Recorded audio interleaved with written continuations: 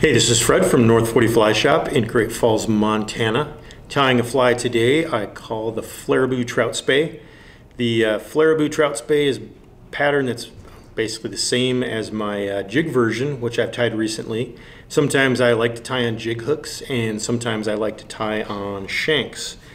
The nice thing about the shanks is that the hook can be replaced if it gets dinged or if you want a different size or shape.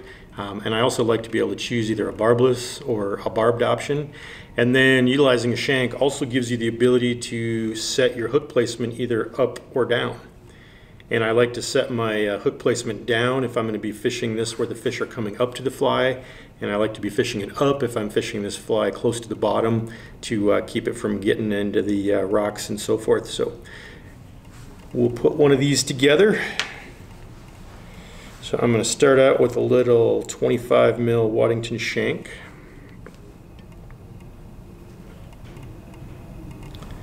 Get that set in there.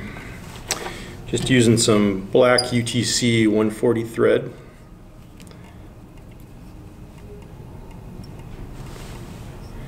Work down that thread base.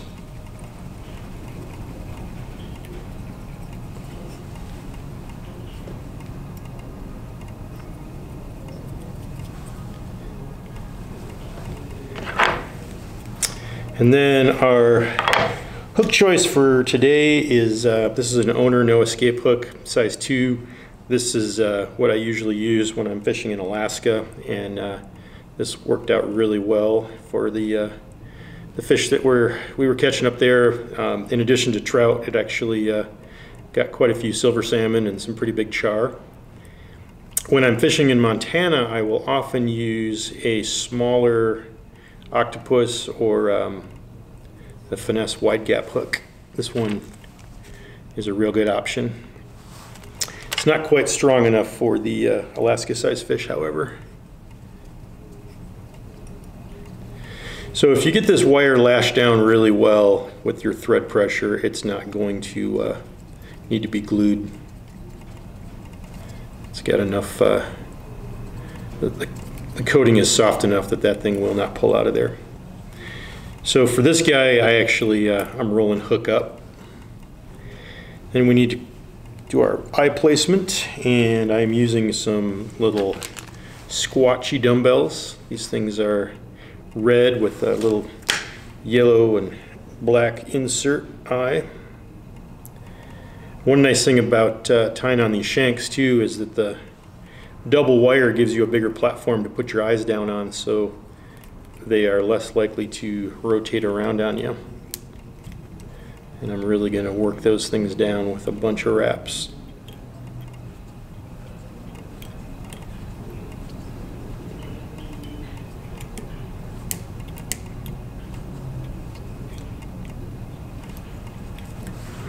So those are going nowhere.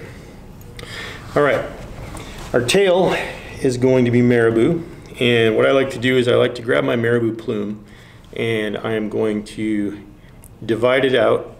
These longer pieces are going to be my tail, and that center is actually going to help finish off the head of this fly. So I just cut the center out, and then that leaves me with those longer pieces to use as the tail. And then I'm just going to go ahead and trim those right off the stem so I get a nice clean cut and placement. And then we're going to lay this down. Do the first section on top of the hook.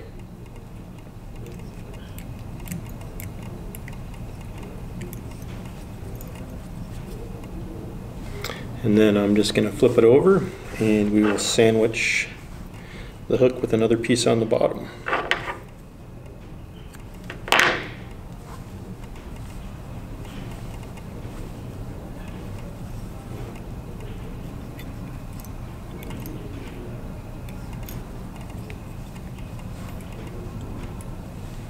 And you can make that a little more full if you want to. I generally like my tail to be fairly sparse. I like to have a little bit of movement, and that's how I like it. So then we're going to add one little strand divided out of blue Krelex, and I'm just going to fold this over my thread tie it in on top, and then from my tie-in point, let's see, we'll trim this out to length first. And then from my tie-in point, I'm just going to divide it onto both sides of the hook. So that will just slide down in there. Give it just a tiny bit of blue accent. Something about that blue accent really seems to be a trigger for rainbows, but I still want the fly to be mostly black. There we go. All right, then we're going to use a little black acrylics just to fill in that body. Black tinsel, micro polar chenille, or just about anything you could use to fill in that body space.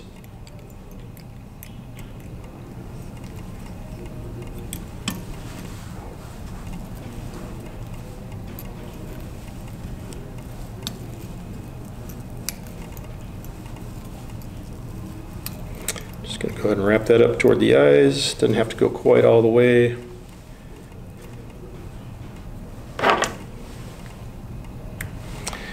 Next, we're going to build a little dubbing loop, and we are going to add in some Arizona semi-seal. And where's my dubbing? There it is. This is called Black Magic. It's basically black dubbing with just a little bit of kind of pearl and blue mixed in.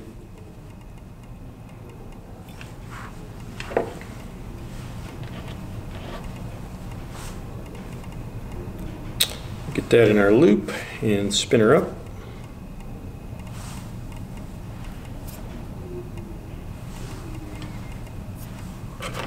I don't want to spin it super tight because I still want to be able to get it to pick out a bit.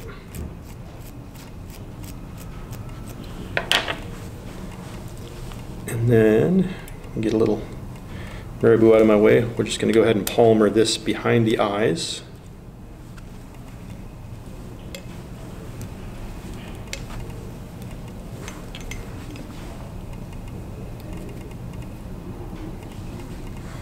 Just building up a little collar. It's going to support our next two layers of material, top and bottom.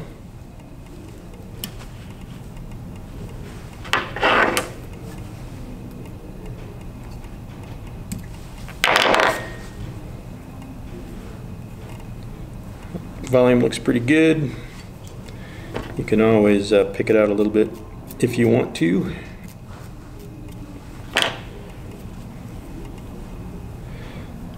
All right, so on the bottom of the eyes, I'm going to select a small bunch of blue acrylics.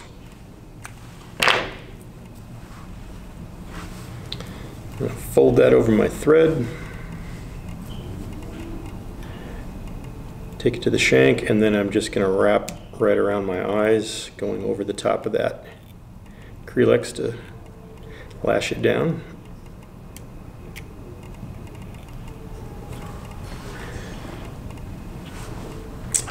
Then I'm going to cut that about 1 inch in length,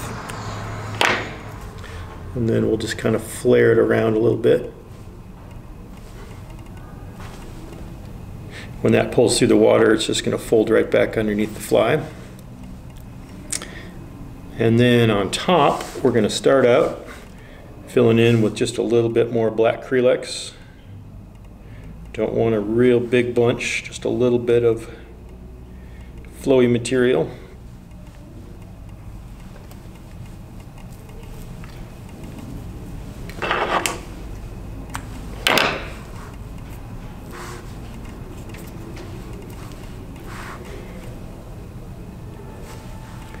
So I'm going to start by folding that around the thread.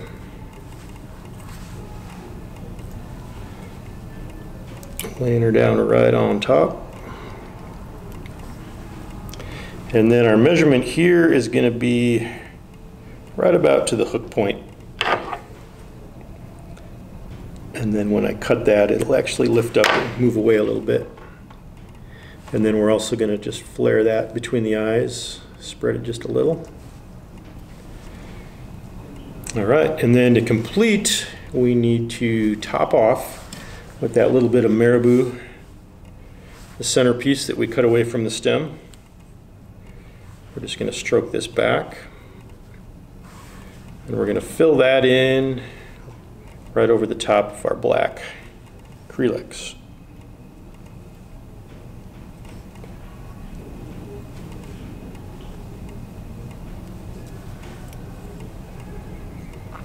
Then I find that if we twist this marabou up, it's a little easier to find your cutting point.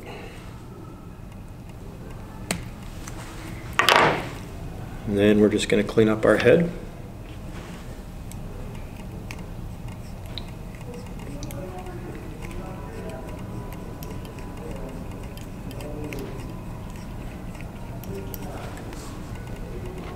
And then we'll whip it off. I just do the finger thing.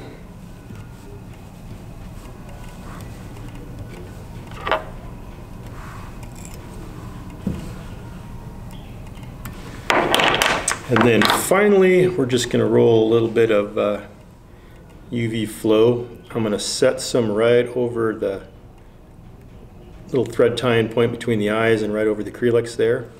And then just come around and hit the head.